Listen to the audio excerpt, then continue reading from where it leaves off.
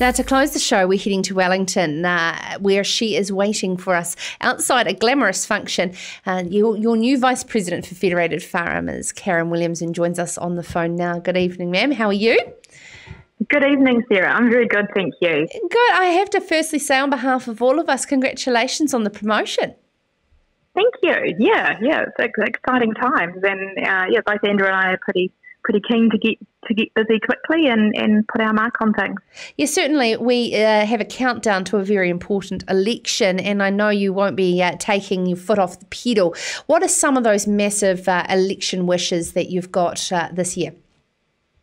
Yeah, well, obviously, we'll work closely with the parties and talk about our issues and opportunities for agriculture and what we can bring to, every farmer at home on their farm and deliver in that space. But obviously water's a massive one, and we'll continue sort of pushing the line of working locally.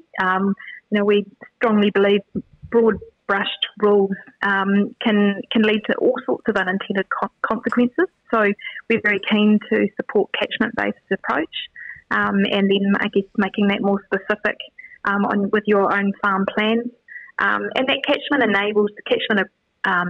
approach enables you to understand what your limitations or your problems are, as opposed to just sort of assuming it's it's nitrogen, it's sediment, whatever it might be. You can tailor that, and then you can tailor obviously your response to that.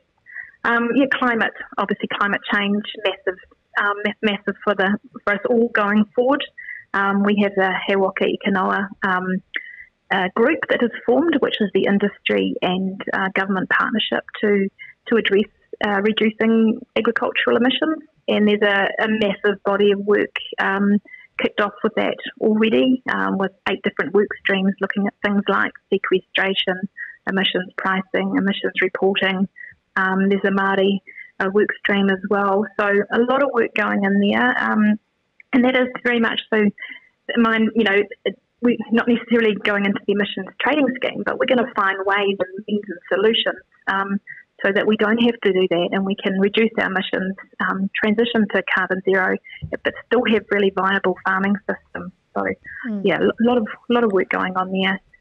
And trade, obviously, pushing back against protectionism and wanting to work towards enhancing free trade agreements and getting our quality product out around the world. Now, you're obviously not new to this role, Karen, being the arable chair prior to this, but also too not new to getting all parties around the table to collaborate towards a bigger mission with, of course, the world's first eradication of pea weevil under your watch. But Karen, my question to you is Federated Farmers has struggled to be at every table in a lot of these collaborative discussions. What will you do in your role as Vice President to ensure that Fed's voices are heard?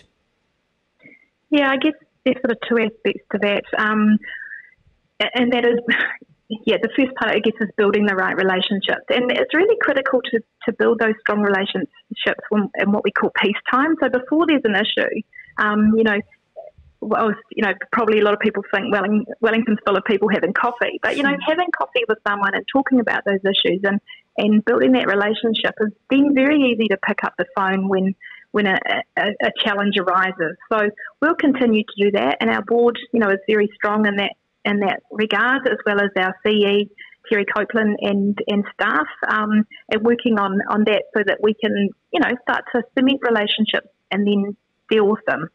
The other part to it, though, is we physically can't be in every room around the country with the enormity of things that are going on, whether it's at a national level, regional or local level.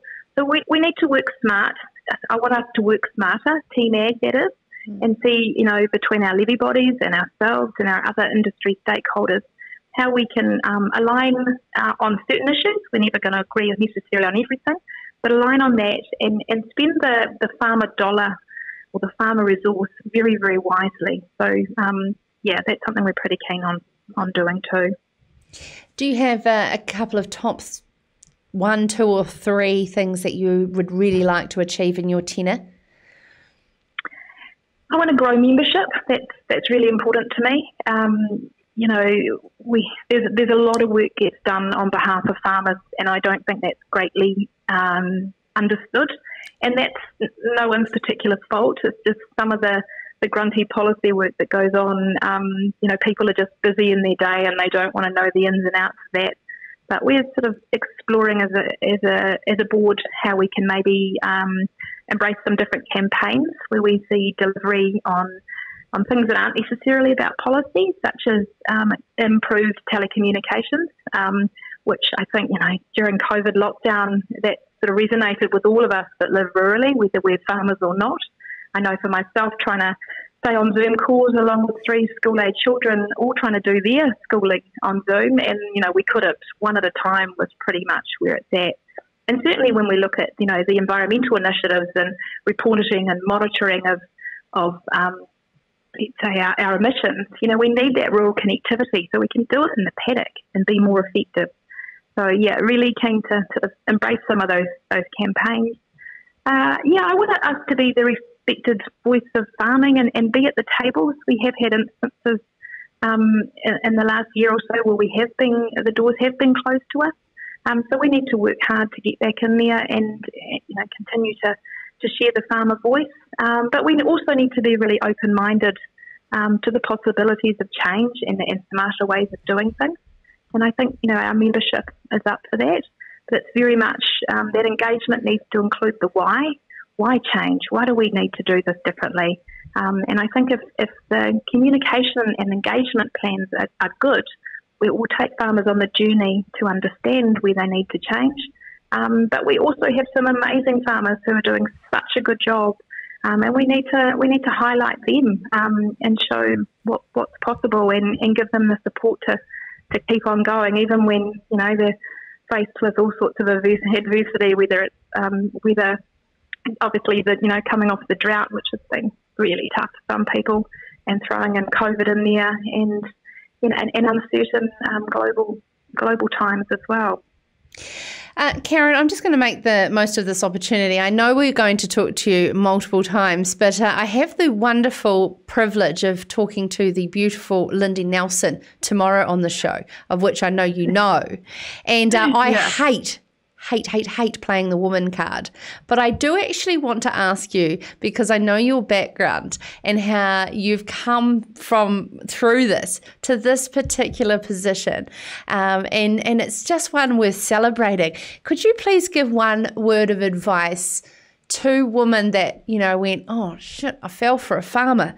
Right, now what? And that their life is not over and there's a wealth of opportunity to be involved and dig in. Absolutely. Well, I'm a case in point for that. So, with a resource management background, grew up in town, married a farmer, and then when it got pretty busy on farm with kids and farm sort of started going along to various agricultural meetings with regional council processes and stuff, and started to sort of embrace that. And I know a number of women that married into farming are doing the same.